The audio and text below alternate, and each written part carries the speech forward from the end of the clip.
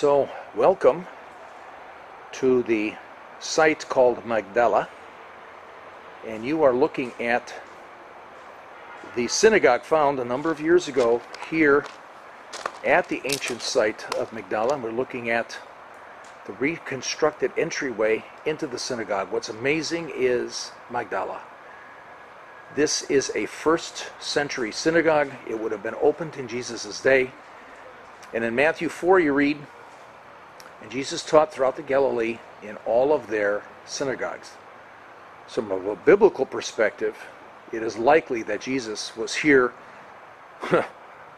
once, maybe many times. Another aspect as well is of Mary Magdalene. Miriam is Mary's name in Hebrew, and her name is not Mary Magdalene, Miriam Magdalene. It just means Miriam from Magdala. You never have a name Mary Magdalene. From Hebrew it's Miriam from Magdala. That'd be the proper way of understanding that. So it's really fascinating to see this, and let's come in and to take a closer look as we take a look at the entryway. And as we come to the entryway, both left and right is the study hall. So you would have Bet Zephyr here and Bet Midrash.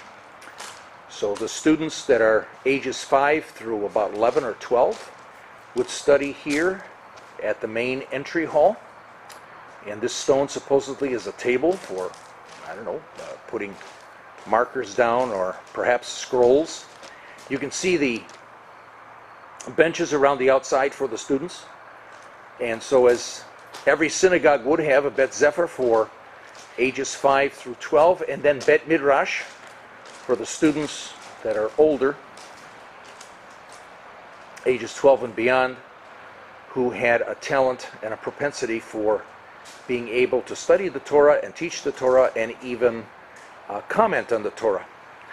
The steps leading from the Bet Midrash come into the synagogue proper, and you can see that off on the left are the remains of a couple of the pillars, and on the back pillar you can actually see the decorative outside of the pillar itself, and the plaster and the painting on the plaster is still there.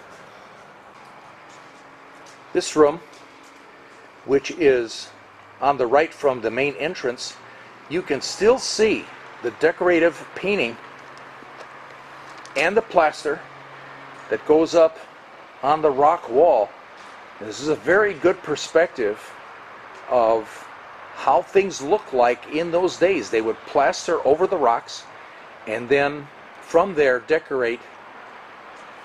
And this is the place where they would store the Torah scrolls.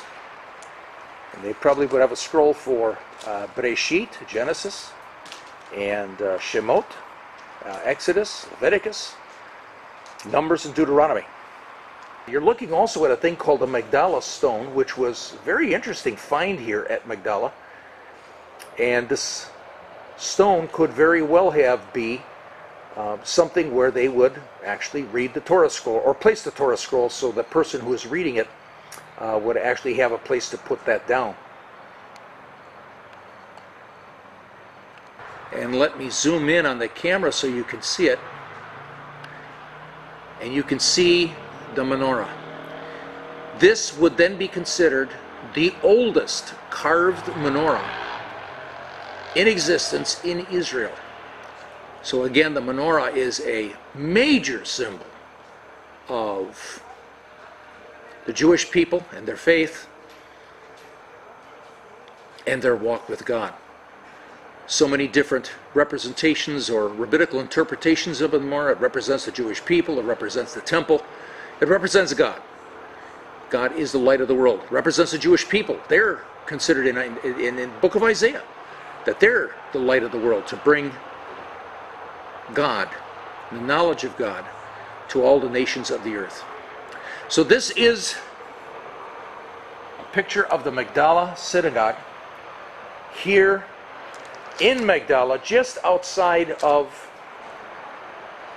the wonderful, beautiful city of Tiberias. And again, what's chilling to me is Matthew 4. That indeed Jesus taught throughout the Galilee in their synagogues.